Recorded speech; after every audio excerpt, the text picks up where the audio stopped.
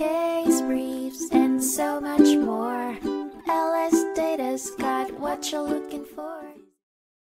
In 1997, a case titled Simmons vs. United States Army Corps of Engineers focused on the importance of considering all possible ways of building projects that affect the environment. The city of Marion, Illinois, proposed a new water reservoir in 2013, but plaintiffs claimed the U.S. Army Corps of Engineers failed to properly consider alternatives in accordance with the National Environmental Policy Act, NEPA. This ongoing lawsuit has spanned 5 years, with 2 visits to the district court, and focuses on procedural obligations under environmental law. Judge Cudahy emphasized in the majority opinion that NEPA mandates a thorough analysis of alternatives and environmental impacts while blending trust in democracy and technocracy. Despite the legal dispute being about procedure, one side wants a dam built and a new lake created, while the other does not. The court previously overturned the district court's decision, remanding the case and instructing the granting of summary judgment to plaintiffs and revoking the permit. The Corps of Engineers was found to have inadequately evaluated reasonable alternatives under NEPA requirements.